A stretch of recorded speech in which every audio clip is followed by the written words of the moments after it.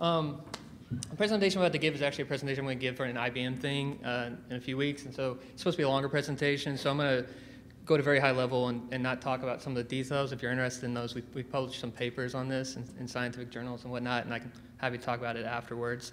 So again, as Tom said, I'm from the School of Informatics and Computing at IU.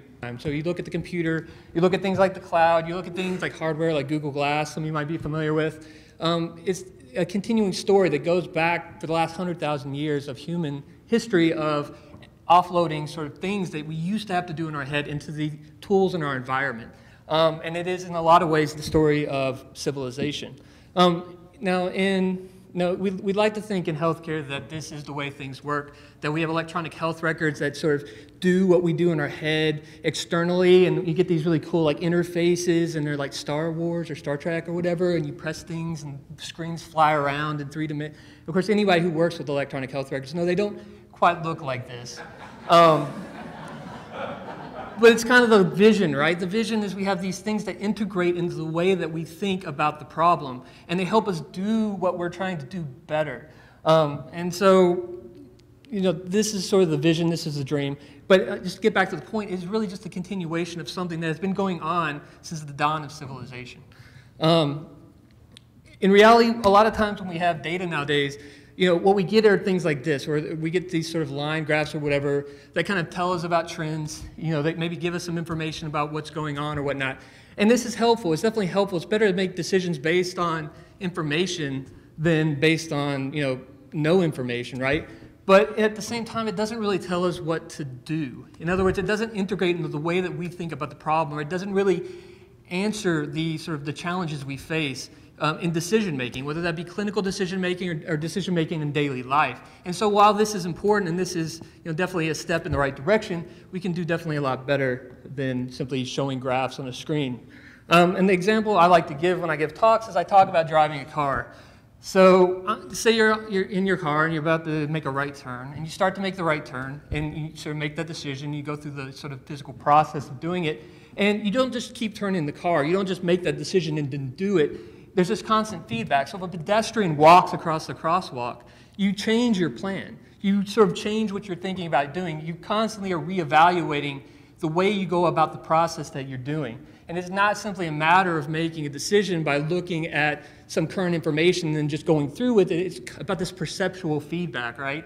And so this notion of constantly sort of this sort of loop between the perceptions we have or the information we have about the environment and the actions that we take are kind of key for us to do any of the tasks that we do in a daily sort of situation, whether that be driving the car or providing clinical care. We're constantly getting information back about what we do. So how does this work in a clinical setting? Now I'm going to switch gears and talk about something closer to what might make sense in here is this notion of sort of building a pipeline. So we have data, we have clinical data, and we can definitely do some modeling of it, the things we've talked about just before this, about finding patterns that sort of form predictions, and then we could theoretically use those to help us make better decisions about what we're going to do. But the point that I want to make today is that we can actually do better by looping these all around, so that we actually take advantage of the temporal nature of the connection between all these sort of aspects of the way that we make decisions and can actually make better decisions. Instead of just looking at data and making a decision and move forward, we constantly loop back and forth between the things that kind of sort of the aspects of the decision-making process. So give it like a sort of a concrete example. So we can build models off of this, right? We can make predictions. Say we have data, we have clinical data, we have genetic data, socio-demographic data, maybe we have data from mobile devices or imaging data. It doesn't really matter. We can build models off this. It doesn't matter what the model is. We could talk all day long about different kinds of models, whether it be neural networks or other kinds of models, statistical techniques. We can look at hospitalization or risk stratification. It doesn't really matter. The point is that we can build models, that we have data and that we can build models. And we can argue about what the right model is, but we can build models. Okay? Those models give us patterns. They tell us about things that we expect to see based on the data, right? And those patterns are really predictions about the future in a sense. And we have lots of these kind of predictions. They form the basis of transition models, which in a sense are transition models tell us about the way the world changes over time. So here I have a very simple example of an economics or transition model that just tells us probabilistically how the world's going to change over time. So we have lots and lots of predictions.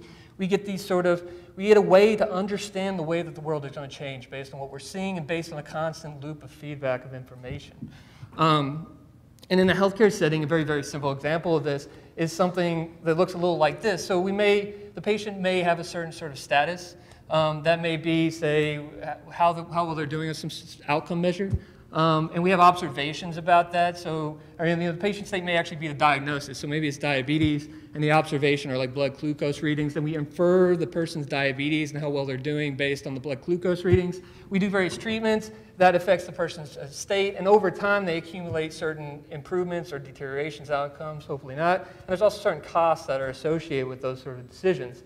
And again, this is all built around the notion of sort of thinking about the problem over time. This, if you look at this slide up here, it's very important to notice that these things occur over time. And so there's information from what happened before that's feeding into what we're doing right now, but also feeding into what we're about to do. And as we do things, it changes the world. As we do treatments, as we drive a car, when we do things, it changes what we're about to see. And there's a connection between what we do and what we observe that we can actually use to make better decisions, if that makes sense. Hopefully it does.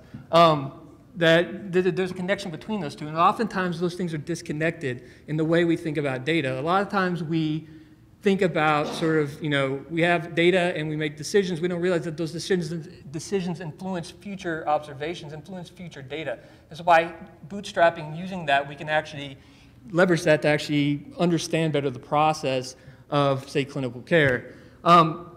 And in a more complicated example, you basically have some way of, some utility, some way of measuring the decisions that you're making based on all this information that you're getting. So these outcomes and these costs, you can measure those, and you can actually then model in a very finite way the utility of the decisions you're making, and you can actually figure out what the optimal sequence of decisions are over the course of time, optimal sequence of actions or decisions are over the course of time based on this sort of perceptual feedback, this sort of loop between data and between the actions you take and between the observations, the way that you're going to affect the world through those various treatment actions.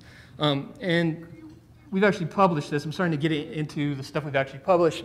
The thing I want to emphasize here that I think is important in the limited time that I have is that this is constantly planning and replanning over time. So what's really critical here is that you're not making a decision and making a treatment recommendation and putting something in a clinical decision support system and making a recommendation and say, here, do this treatment.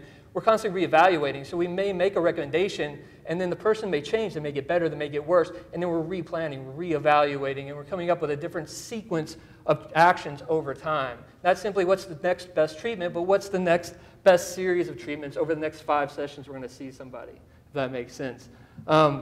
It's also important to understand that this works in the area of belief states. So I think some of the questions that came up before were, we don't quite know what somebody's diagnosis is, or maybe we're missing observations at a particular time point about somebody's outcomes or somebody's clinical indicators or whatnot. That's okay. We can deal with that in a probabilistic manner. We don't have to know for certain what somebody's diagnosis is. It's okay that it is probabilistic. It's okay that we may be missing observations sometimes. We can deal with that within the model in a very sort of elegant way. And what makes it interesting is then, of course, building this pipeline is we can then insert this stuff into basically multi-agent systems. So we have these digital sort of avatars, if you want to think of them, of the doctor, of the patient, that take the characteristics of the actual patient. So they have all the characteristics that the patient have, their diagnosis, their clinical observations, their actual outcomes, all the information that we have about the patient. So they take on basically the characteristic of the patient sort of in a digital world. And same thing with the doctor, because every doctor, every clinician is different from each one. And we can actually build models that actually leverage basically these things, these sort of predictions that we have from the simpler models to build things that actually basically work through the whole clinical process alongside the actual ongoing clinical process, and actually then feed back information about here's what's going to happen in the future and constantly be reevaluating those things. So as people maybe actually commit to certain treatment choices, actually look at the effects of those and actually say, okay, that actually didn't work. So it actually learns over time constantly as it sort of as it gets information back. And we actually have done this, and we published it. And we did this with about 10,000 patients, CRI. We posted this earlier this year in the journal Artificial Intelligence in Medicine, myself and Chris Hauser, who's a professor at IU, formerly at Stanford. And basically what we showed, just to summarize this graph, was that when you take this approach of linking what you're doing to what you're observing, and you kind of use these temporal models to this perceptual feedback, that you can basically improve outcomes, like double the outcomes for half the cost. So it's basically a 4-fold increase. And that's basically what we show here. I can't go into a lot of details, but I use functioning outcomes and other things and whatnot. But what I would like to say is that it's not an indictment of clinicians. Clinicians work within a certain environment. They're paid for service volume, obviously, and not for providing necessarily the best outcome, just to be honest with you. So this is really sort of an indictment of the system. The way that the models work, whether it's capacitation or fee-for-service, emphasizes certain things that make it difficult for clinicians to do the right thing. But when we use these models, we can actually do much better. So this is actually a much better approach than, say, an insurance capacitation agreement, because we actually can figure out what's optimal in terms of cost effectiveness, if that makes sense. The other thing I like to emphasize is because it's probabilistic, it actually deals well with sort of these Bayesian probabilities, and that's where it gains a lot of its advantages, because it doesn't have to worry about actually getting an accurate diagnosis. It doesn't have to worry about missing observation or having all the information sort of there. If that makes sense. And people, as we know, are not good with Bayesian probabilities in their head. That's part of this is offloading the things that clinicians or that people have to do in their heads into the computer, basically. These are normally building things that kind of think like a clinician does, so the clinician can focus on delivering care and not focus on trying to do like math in their head. Trying to do Bayesian stuff in people's head, trying to figure out probabilities. That's the entire basis of like the gambling industry, right? People are not very good at it. So again, building a pipeline. So, and I don't, have you been flashing time? Got a couple more minutes. Okay. So that's very quickly like a 30-minute talk condensed into 10 minutes. I left out a lot of stuff. We have some papers on it. I can discuss more like what I'm actually talking about, but the point is taking like what a person does in their head and putting it into a system that thinks like they do so that it can help them do what they do better. That's really the emphasis here, is not necessarily replacing people or saying that people do a bad job. It's simply like we want to build technology that does what people are trying to do but helps them do it better by thinking the way they think. Because if it thinks in a different way, or if it just provides data in a line graph, it's limiting in some ways, if that makes sense. I'm going to skip through some of this stuff. I mostly moved to here. This is a mechanic, obviously. These are the Lagrange equations that actually make your engine work. But I guarantee the mechanic at your auto service center, at your local Jiffy Lube, has no idea what any of that means, but he can still work on your car. And part of the process of making better technology, of making things better, is by finding ways to simplify what things work so that people don't have to necessarily know physics. They don't have to understand how to do Bayesian probabilities in their head. They don't have to, they don't have to do a lot of the things that actually make things complex. So by simplifying things, we actually allow people to focus on different aspects of the task and to do those aspects better. In the same token, in science, whether it be biology there on the left, or it be sort of understanding the universe on the right, it seemed very complicated at first glance, But eventually people come along, these people, and they say, look, it's actually really not that complicated. There's actually simple ways to think about things that seem just amorphous, that seem like impossible problems for anybody to ever to understand, but yet we find that whether it be the universe or whether it be the tree of life, that they're actually not that complicated, or that they may seem at first glance. And certainly I think that if this is true of the universe, it's probably true of things that exist in the universe, like healthcare.